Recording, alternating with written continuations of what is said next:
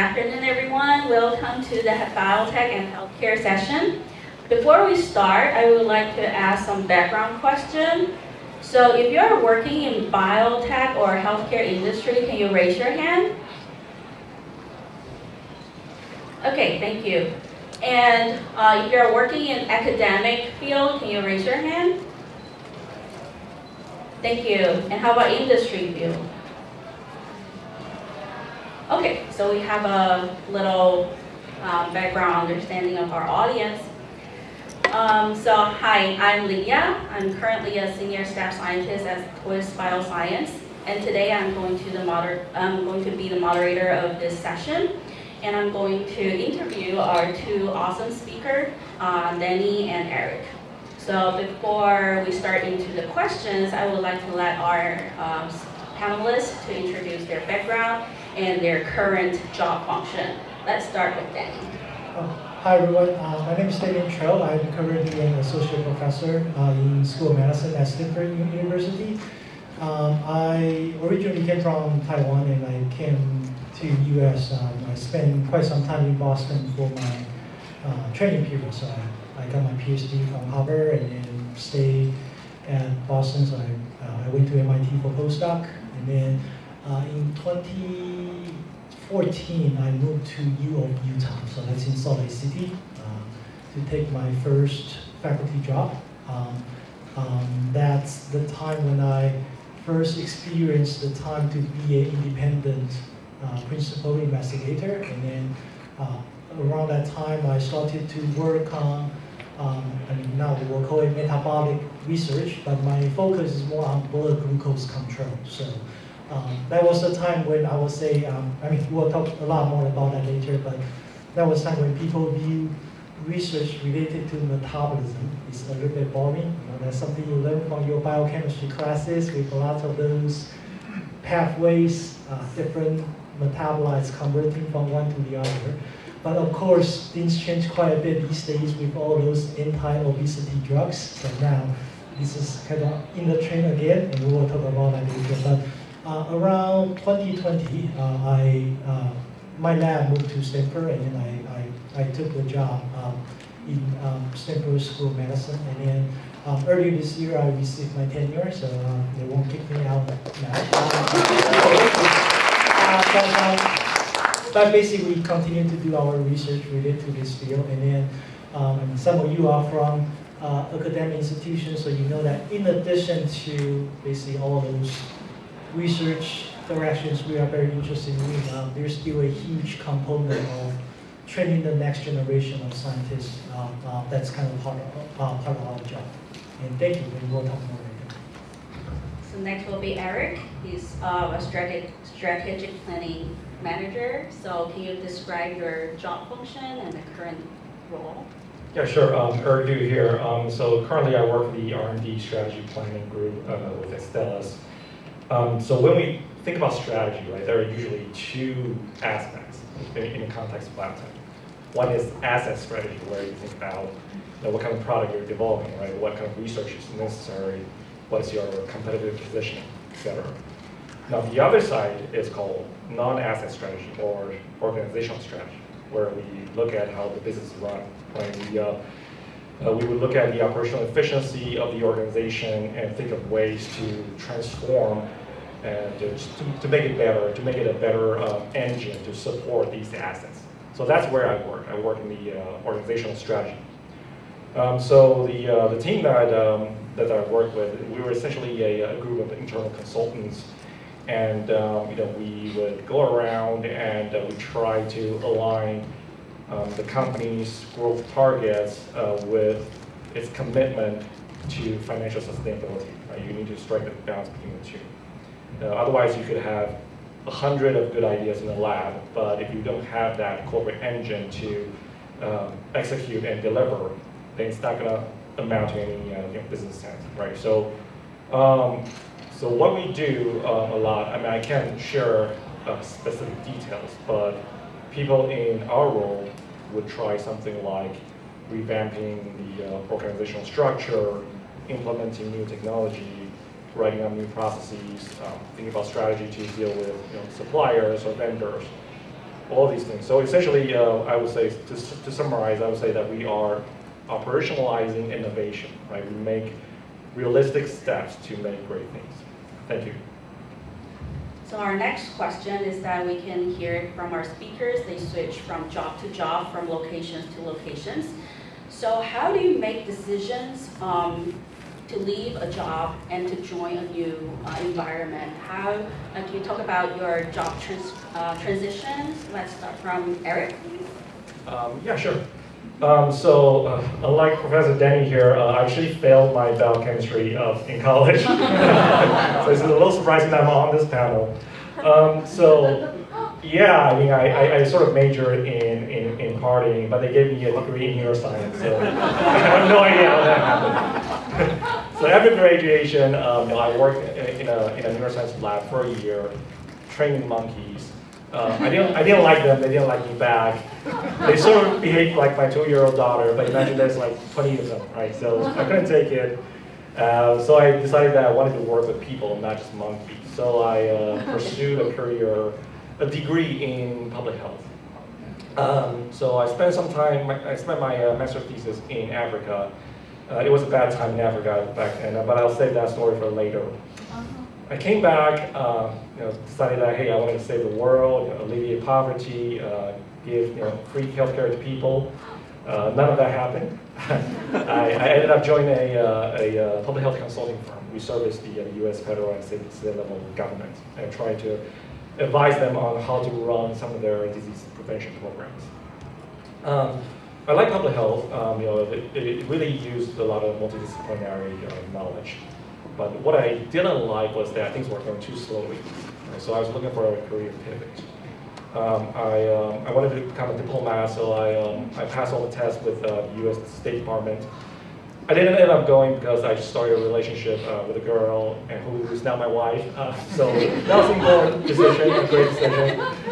But I still wanted to, so I stayed in America. I still wanted to do a pivot. So I went back to school, got an MBA, and I started working for a pharmaceutical company called Gilead. So as you can see, I did like a 180 turn. Right? I went from giving free drugs to everybody to let's make money off the people who need it the most, right? It really messed up my mind. So I work in Gilead in their R&D strategy and operations. So we look at operational efficiency, how to build some new capabilities to help the company scale up and become more efficient and more competitive in the company. But what I did more unconventionally is that instead of just doing my day job, I volunteered a lot of my time for different projects outside of the R&D function. So I worked with government affairs, medical affairs, commercial, and also corporate affairs, and also liaise with different industry groups like pharma, bio, and also the U.S. government. So I did a lot of these things, and what I found is that I'm a journalist, right? And I really like this kind of approach to my career development. So I decided I wanted to become a full-time consultant. So I joined KPMG, a consulting firm called KPMG. I joined their strategy consulting group. So our clientele range from big pharma to medical device to life sciences tools. And we would provide growth strategy, merger and acquisition due diligence, and performance advisory to our clients. Did that for a while, and then the economy started turning upside down, right? So I got laid off. I was on job hunting for about 8 months, and finally landed this job with Astellas last year. And you know the rest of the story. Thank you.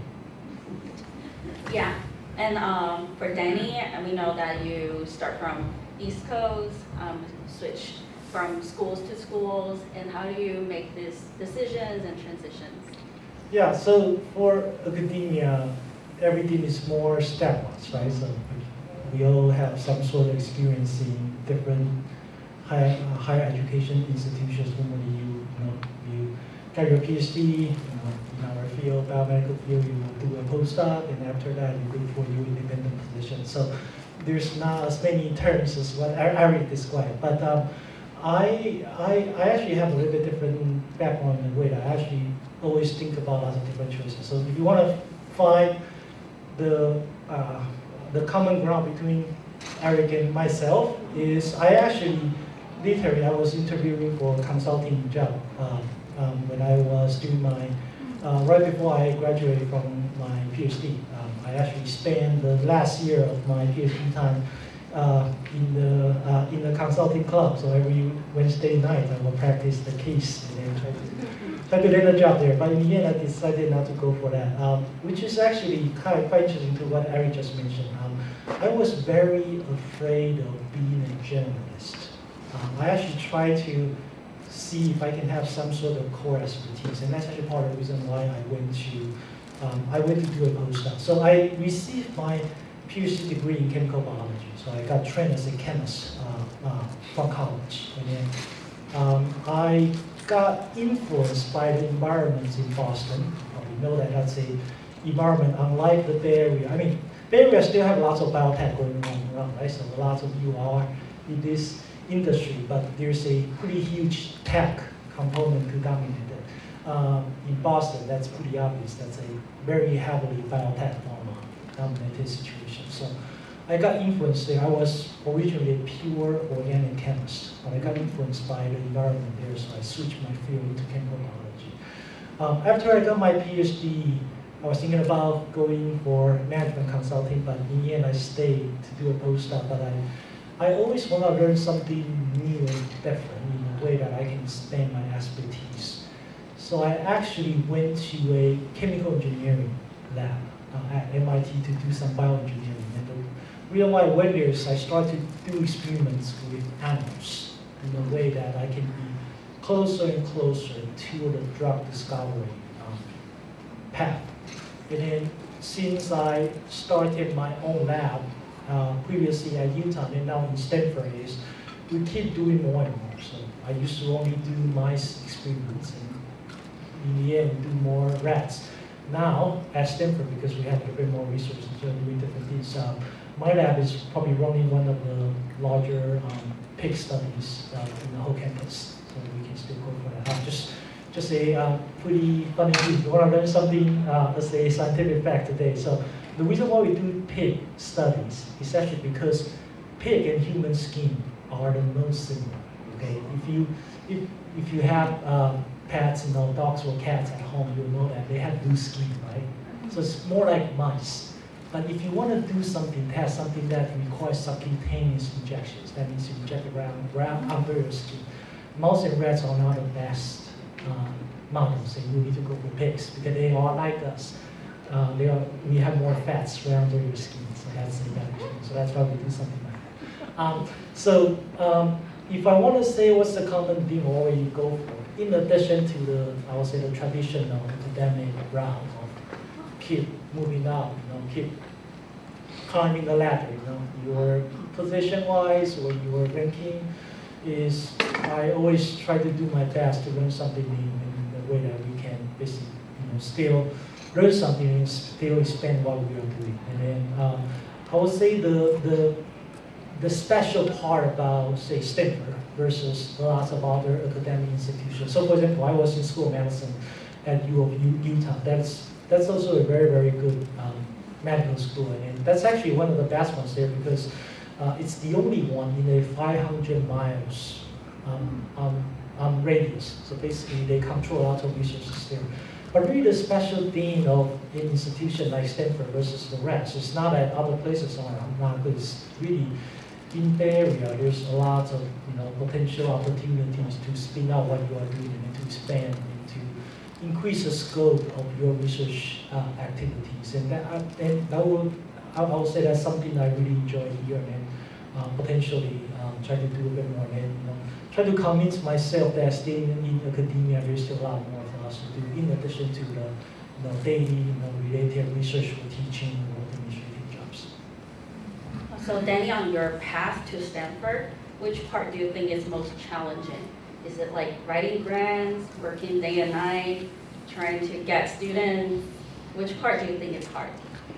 I'll say in different stages of your career in academia, you have different challenges. And of course, when I was an assistant professor, the most difficult thing is trying to set up a lab, right? And that's basically, I mean, if some of you started your own company, it's actually very similar to a startup CEO, where you need to basically figure out who are the first people to hire, and what's the, you're making the decision. Like we don't have in-house consultant like Eric to support us. So basically, you need to make your own decision. There are literally a million different projects you can do, but what is the best decision to make and for you to go for? And then we, like startup CEOs, we normally have a startup funding for you. I would say like in major institutions, or in our field, roughly $1 to $2 million, and you can use that money to hire people, to decide what are the projects you want to work on, and then before you burn those money down to zero, you better get some funding. But that's basically, again, very similar to a startup CEO, where before you burn out all the money, okay, and then you need to generate some results. In our field, that's called preliminary data. In that preliminary data, such that you can write a grants and convince either government or nonprofit foundations in specific disease area to give you additional funding such that you can continue the work. So a lot of similarity between a startup CEO and basically assistant professors in a major academic institution there. I would say the only difference is the university still provides some other function in a way you need to focus a lot more on the research side and those background supporting group. I don't need to worry about the finance. There's someone more like a CFO in the university to do it, and the person will meet with me every month to tell me about what's my burn rate. We need to bring more money before, at some point we'll be running out of money, or there will be HR function or whatever. Whenever we want to hire people, there are people trying to support. But other than that, there's lots of similarities. And then really the key, just like a startup CEO, is you need to think about how to survive, right? And what's the path for you to have a sustainable thing. But the difference for us is there's no way of being acquired or some sort of IPO. Basically, you need to get promoted. And the way you got promoted, so I just went through the promotion situation. In Stanford, the way it is I need to write some paragraph and provide all the what I have done in previous years in terms of my productivity, right? And then we were required to provide a few names who are scientists who just recently got promotion in, they call it peer institutions. Stanford peer institution will be those IB plus, for instance, right? And then you put it there. And then what they want is they want the reviewers to compare you with those people, just to see whether you are, among the same group, among the same calibers. And then, if the answer is yes, they will give you tenure. So I would say it's a bit more cutthroat compared to some other institution where there's a relatively clear criteria. We don't have a criteria. The criteria is to do great science, impactful work. So but I'll say that's the main difference in the way that the end game is a little bit different. Our end game is to get tenure such that you can continue your work career. But other than that, I would say it's actually relatively similar in the way that there's constant challenge of what's, there's the survival mode and how can you go through it. And for us, but really the key thing, and just like a startup CEO, you just need to make sure you deliver what you promised you want to do. And for us, is we also deliver whatever the research direction, research progress we were hoping to achieve, and then we get it done, and then things will move forward. And for Eric, you mentioned that you start from research knowledge, and how do you elevate yourself from that to strategic planning? How do you broaden your knowledge base and communication skill, people skill? Do you also share the challenges on this path? Right, and first to echo Danny's point, so in-house consultants, we really don't do much, so you didn't miss out anything. So I would approach Linya's question two ways, philosophically and more tactically. Right? So philosophically, I would say there are three things that people expect of us, and that's what we should expect of ourselves. One is attitude, aptitude, and altitude. And their importance is in that order, right? So attitude is foremost the most important part, right? Are you a nice person? Are you an honest person? Are you responsible? Are you a fast learner? Can you deliver, right?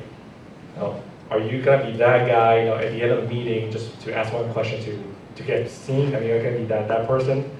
Are you gonna be that person who brings all your emotions to work and then mess up people's workflow? So the attitude is really important, right? Try to be a nice person and try to be an easy person to work with, right? And then aptitude, right? Do you have enough subject matter knowledge, right? Do you have the skills?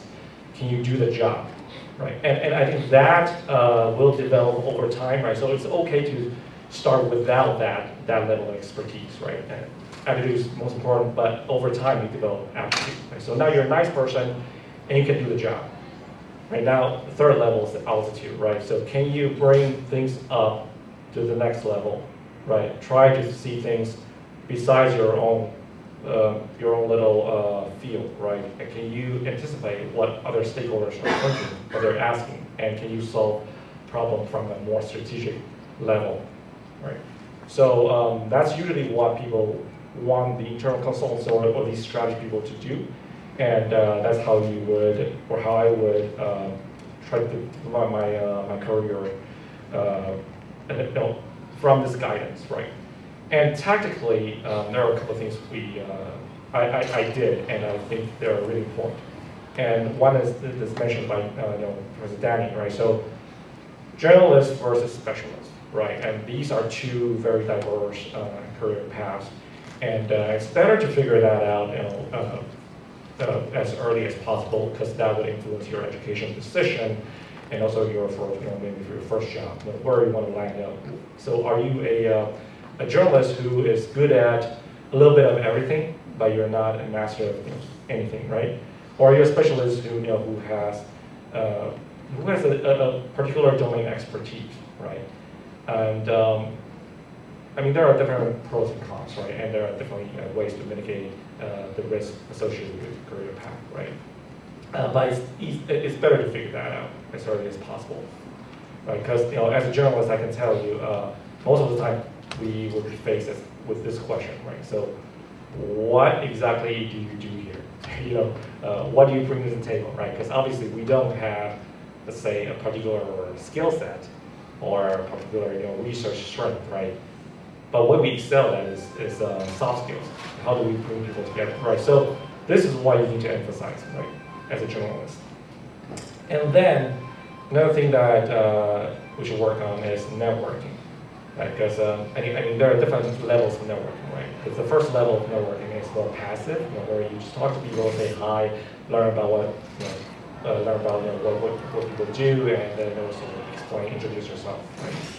But then eventually you'll need to move on to the next level of networking, which is anticipating what the other people are thinking, what do they want, and you can start trading resources with that person, right? So you can trade information, trade your service, right, with that person, so that you're not just setting up a conversation just to talk, right? But you're actually providing a value, and that's exactly the role that you need to play as a strategy person in the organization. Because a lot of times it's about facilitation, but it's about stakeholder management, and so that's the most difficult part about running some of these business operations, right? To get people to agree on something and then move forward together.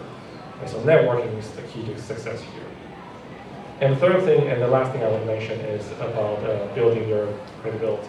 Right? Because as a journalist, it's more difficult, right? Because you, like you said, don't have a particular degree, don't have a particular research strength.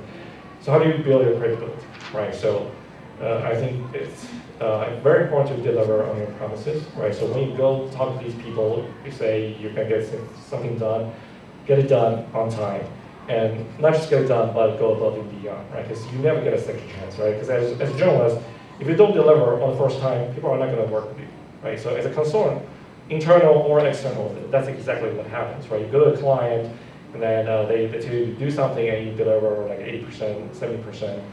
They're not going to work with you anymore, right? They're not going to pay money and they're not gonna bother with you, right? Because you're not an expert anyway, right? They can find other people to do that. So delivering our promise is the key to building our credibility. Thank you. Okay, so next question is about the current situation. So Danny, you mentioned that as a professor, you're like the CEO of the lab.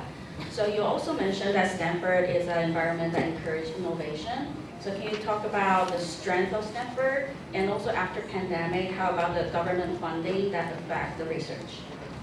Yeah, I mean the strength of Stanford is quite obvious to most people. Basically, it's a university where basically they have lots of strengths in pretty much every single expertise. And in a way, I'll say the special part is it's actually pretty special in a way you can combine the expertise in different fields together and try to achieve a project that's with larger scale, so something you cannot be done by yourself. And normally, somebody can try to do that with experts or collaborators in multiple institutions, but I think the fact that Stanford has strengths in all different areas that make things easier to do it.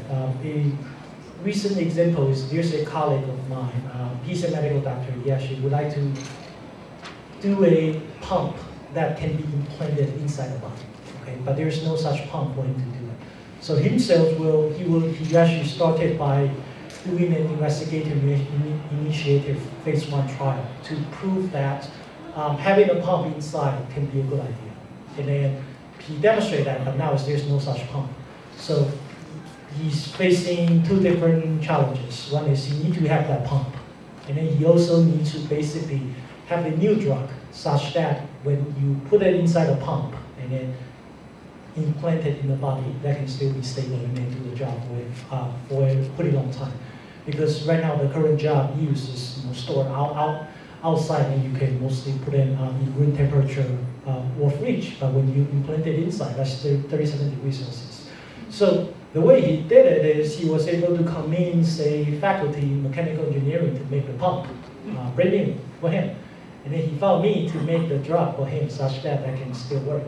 So this is really, he's a faculty and physician at Stanford, but in most other institutions, it'll be pretty difficult for him to pull all things together. So I would say this is a good example. If you are in a major institution that is strong in pretty much every single expertise, that would be a way to go for it. But now the question is, even if you have this concept, you still need to have the resource to get things delivered, right? And then most of the time for something with super high risk like this, and then with some incumbent that don't want to go for this, and that's the thing. So for example, let's still use the same concept here.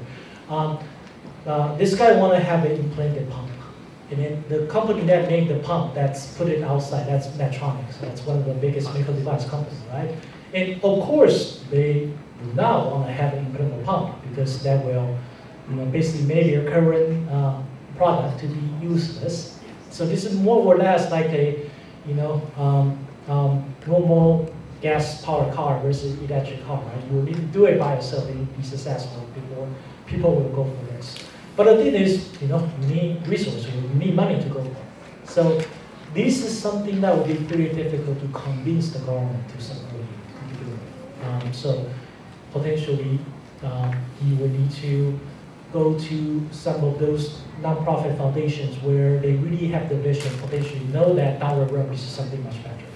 In our case, this is for a specific disease area, and then this physician works on this thing happen to have the specific disease, so it's easier for him to convey this concept and try to convince people to go for it. But in terms of government funding, I would say this is really the difficulty of the United States currently. I will say, although things looks pretty good, but compared to my counterparts in, say, mainland China, they actually, in average, have better resource for academic researchers to pursue stuff. Actually, lots of people who I used to work with or I know, quite some of them actually, in spite of all the difficulty and potential challenges about the difficult US and China political tension, they still decided to move back to China because of the potential more resources they can handle to advance some of the things they really want to do. This is really a difficult part, and there's a lot of uncertainty here. So another example, we have a new project, and potentially it should be funded soon. But the thing is, it will be the next fiscal year. And then some of you understand how government works, you will know that the fiscal year of US government starts October 1st. Okay, so if the next one, that means it's not ended yet.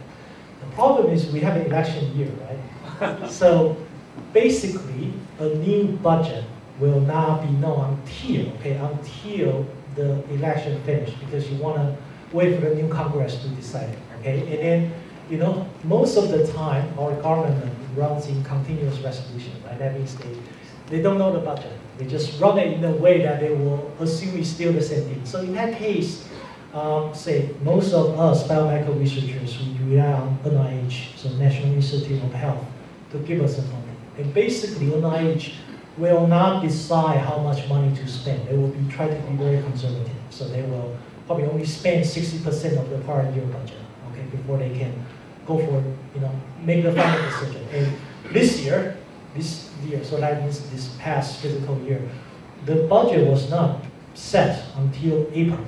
Okay, but think about it. The fiscal year starts October the year before, so it's not half a year later before they have the real budget, and it's pretty much going to be the same thing this year, potentially worse. So if you rely on only government funding to support your projects, this is a pretty difficult thing in the United States in the current setting, because there's a lot of uncertainty. And then now, going back to the strengths of Stanford, that means you probably will need to rely on non-government fundings. In non-government fundings, in our world, that pretty much means non-profit foundations or endowments.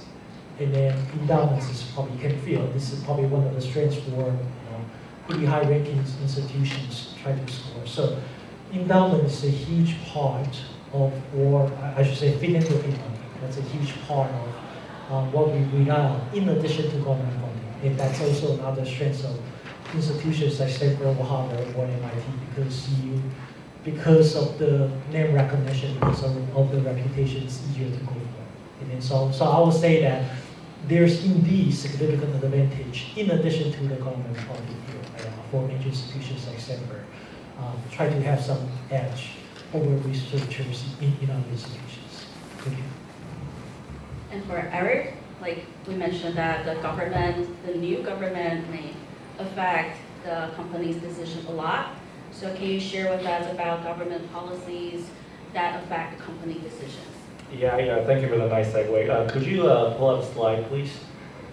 The first slide. Basically, I'm going to talk about some policy headwinds for biopharma in 2024 and beyond, right? So the Biden administration relies on 3 pillars to control drug prices. The first one is IRA, the second one is antitrust scrutiny, and the third one is margin rights, right? And to varying degrees of impact. Now, the first one, IRA drug price negotiation. So basically, IRA gives the government the ability to negotiate for drug prices for Medicare. And right now, they've already selected about 10 drugs to negotiate prices for, and they're going to be effective starting 2026. And just one political comment, right? So Kamala Harris, oh, by the way, so this list accumulates over the year, right? So every year they could select up to 20 drugs to add on to that list, right? And one political comment that Kamala Harris made a couple days ago is that she would like to increase that upper limit from 20 drugs to 50 drugs.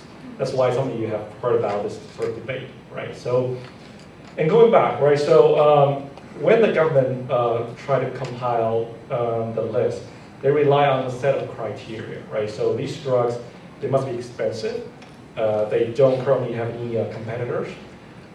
They should be on the market for quite some time now, and they're not orphan drugs, right? So the first and foremost, effect is definitely going to be, reduced revenue and revenue stream, right? Because when the government negotiates price for Medicare, it doesn't just stay within Medicare, right? It sends a market signal across the board. So other payers will use that as a benchmark to negotiate for the commercial prices, right? So all companies still, they're going to see some revenue going down, right? And secondly, right, the government wants to incentivize biologics and orphan drugs. So that means for other therapeutics, not part of that, that group of drugs, they're going to be less favorable when it comes to IRA. So which means patients who rely on those types of other drugs, they're not going to get anything. Right? And last but not the least, right? Drug innovation doesn't just end upon FDA approval, right? You can have new inventions for existing drugs, like new patient population, right? New indication, new formulation, and new dosage forms, right? So if you're putting a time limit on a particular asset, you're essentially saying that companies should not capitalize on inventing or making new uses for an existing drug, right? Because they can't make any money after that certain time period, right? So essentially, what's going to happen is that a lot of companies will just make vanilla version of the drug that has singular results. So that's generally not good for the market. So that's why I label it the impact as pretty high for biopharma companies. Antitrust scrutiny, right? It's happening across all industries, not just healthcare. So the intensity of antitrust is under Biden administration is never seen before. It's really strong, right? What the government essentially wants to do is that they want to stop big pharmas from monopolizing the market, right? And so this is just to help small biotechs to survive and thrive. Now I can't say that I don't agree with that conceptually. Right? So the government has recently published new merger and acquisition guidance. They gave new indicators and definitions about market concentration, vertical foreclosure, potential competitions. Basically, the key takeaway is that M&A is more difficult to do now, right? And you can see some of the cases like Pfizer's acquisition of Seagen, Amgen with Horizon, Sanofi with Maze. And you can also take a look at non-healthcare example, which is also highly relevant, Microsoft acquisition of Activision, right? Now the government doesn't always win per se, but just by starting that antitrust investigation isn't enough to deter some of the companies from these practices. So essentially, it's creating more uncertainty and a higher cost for merger and acquisition activities for companies. So that part is going to slow down. And margin rights. So margin rights has been with us for a long time, right? For the past 40 years. What that means is that for research programs receiving government funding, such as NIH, the government has rights to march in and take it away and license it to another company under the circumstances of national security, economic crisis, or public health. Now, usually the government would waive this right just so that they could incentivize the company. So it has never been used ever in the past 4 decades. But what Biden wants to do now is that in addition to these circumstances that I mentioned, right, the government wants to add pricing as one of those conditions. So that means, let's say, if the pricing of the drug is too high, then it could potentially trigger margin rights. Now, of course, this is still in the talks, and I think most people believe that it's never going to become a reality.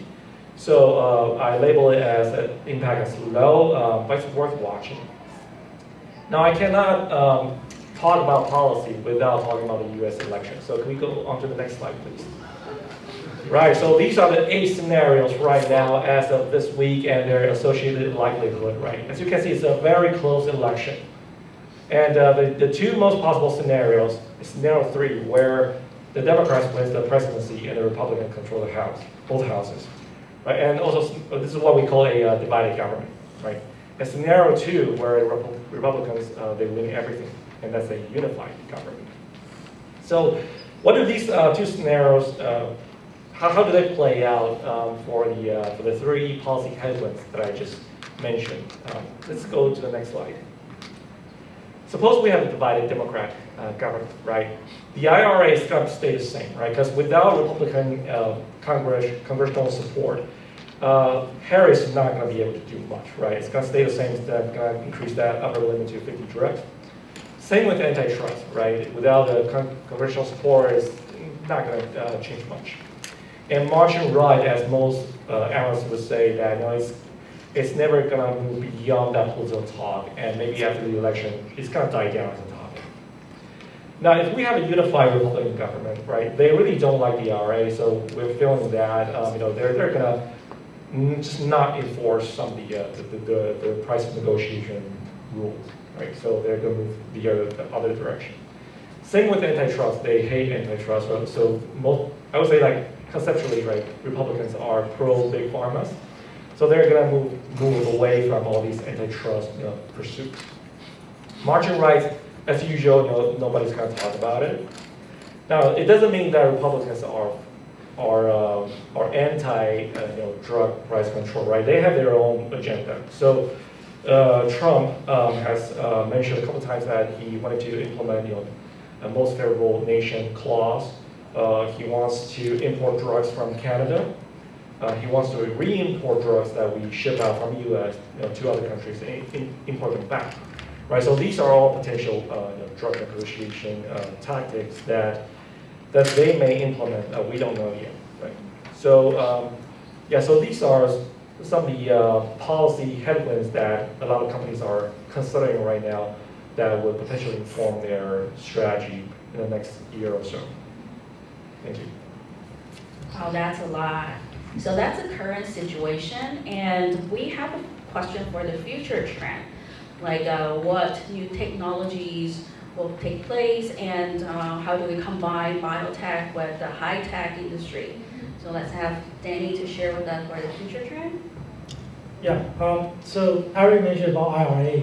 That's already making an impact in some of the things what we are doing. So for example, these days, if there's a particular target, you can go with biologics or small molecules. Chances are you'll be encouraged to go with biologics because for the IRA, there's 2 more years of the time you can sell it. And another thing is also like what I already mentioned. It used to be companies will go with a particular drug, but they will go with a smaller indication first because they will try to get things out. So potentially physicians can use it off-label for other diseases. So one good example will be those anti-obesity drugs where it's first approved for type 2 diabetes first, and they will start to use that for other indications. And that means they do more trials.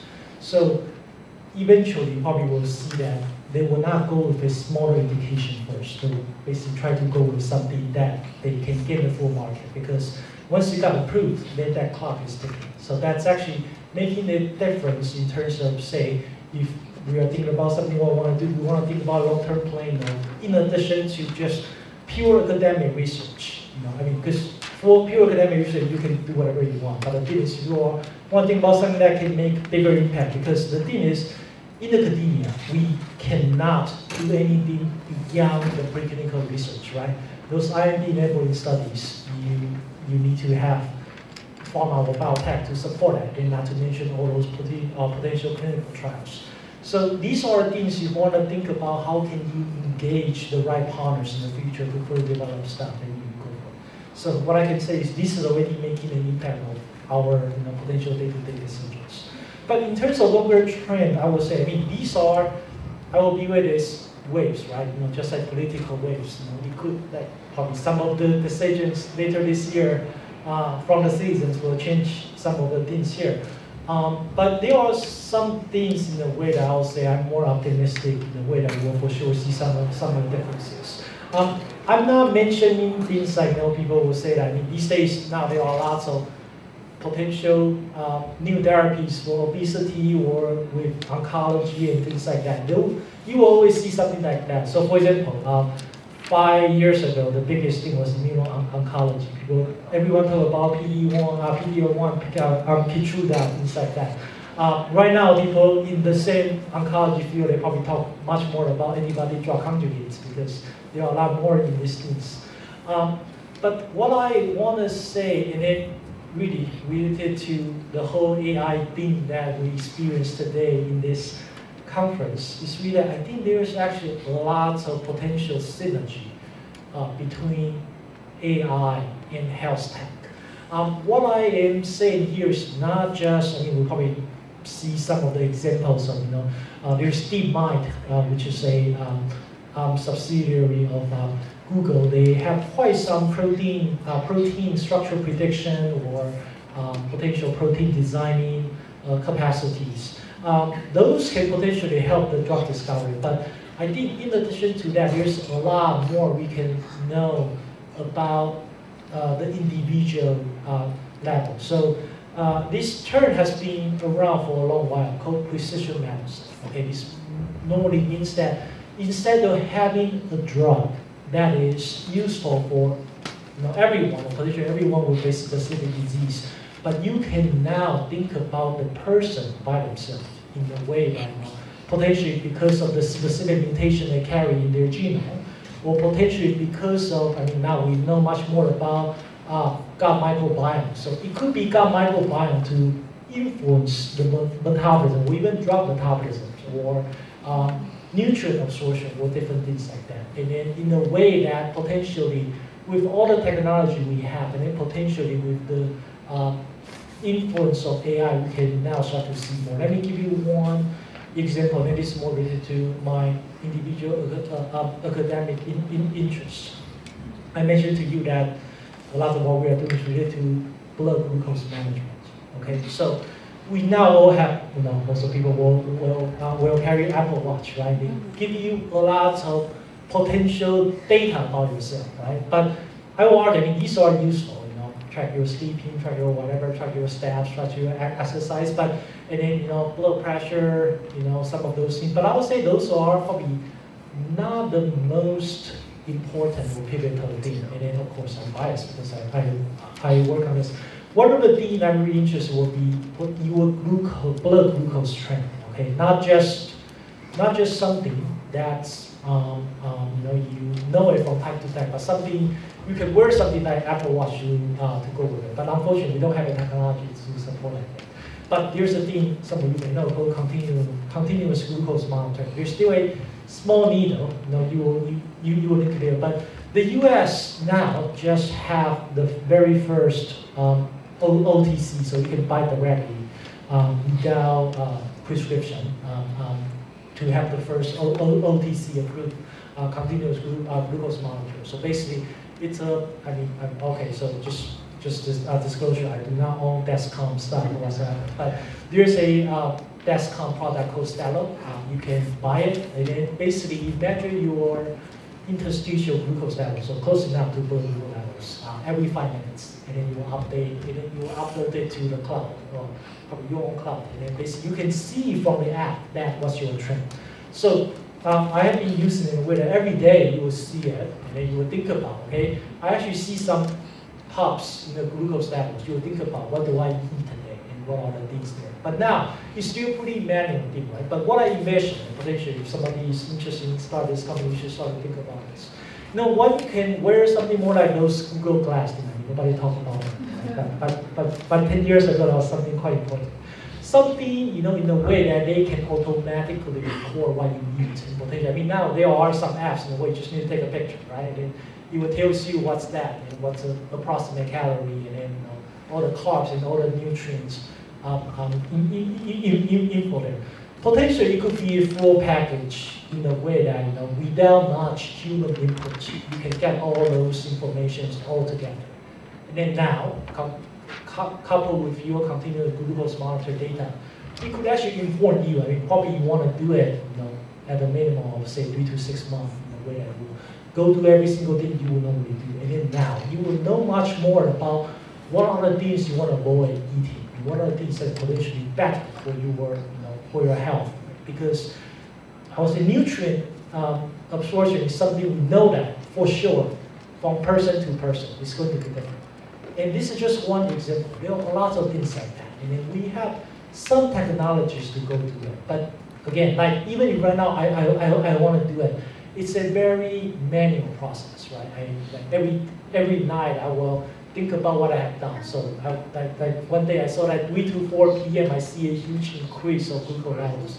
But I didn't eat anything there, but that's because I'm exercising. And then my body's prepared for potential more nutrient use, so that's why they go for it. But the thing is, things like this can all couple together. If my style, my cognitive role model can talk to my Apple Watch, okay, they would have analyzed it by themselves. So I think there's a lot of integration to go with. And then not just blood glucose levels, there are lots of different potential technologies that can combine together. And with something like AI to pull all the data together, try to analyze, and then try to potential, instead of just telling you some advice, but in the future, potentially making some medical advice, and potentially for medical doctors can use that.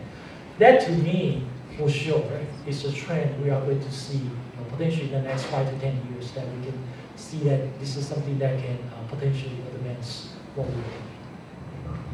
So due to time, we don't have enough time to talk about the challenges after pandemic and how about the current job situation, how do you elevate yourself. So after this, we have a networking room next door. If you wanted to network with our speakers, please go over there. So let's thank our speakers today. Okay, one thing is, for those of you who want to continue the discussion, you can go to room 208, so you can mingle with our speakers. Rare chance, please take advantage of it. Now,